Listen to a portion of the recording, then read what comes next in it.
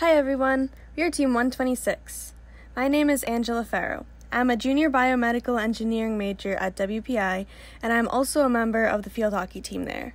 I'm from a small suburb about 30 minutes away from Boston, Mass, and I've lived here my whole life. My name is Meakin, and I am a sophomore bioengineering major at UMD minoring in human development. I live in Salisbury, Maryland, which is about 30 minutes from Ocean City.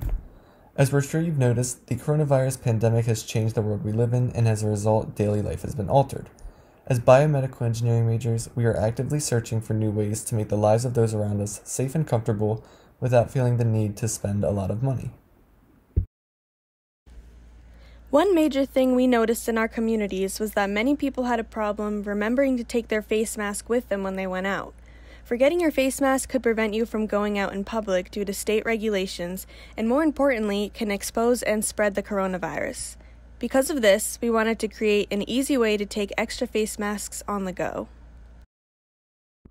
So our idea was to create a small and portable face mask pouch, which can easily store a spare face mask in case you forget yours at home. They're cheap and easy to make.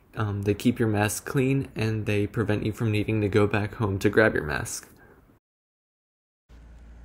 Since the mask pouches are so cheap and easy to make, we think it would be possible and beneficial to make many of them and keep them in places that are easily accessible to you. Keeping these pouches in your car, backpacks, purses, and more will ensure that you never go anywhere without a mask. Just don't forget to clean or replace the mask once you use it. These pouches cost very little and only take about 5 minutes or less to make. The only materials you need to make these pouches are a 3" by 5.5" piece of fabric, a 2" ribbon, and a piece of Velcro. There are sew and no sew options, so anyone can make one without a sewing machine. On our YouTube channel, we have a couple of different DIY tutorials on how to make the pouches, which are very easy to follow for people of all skill levels.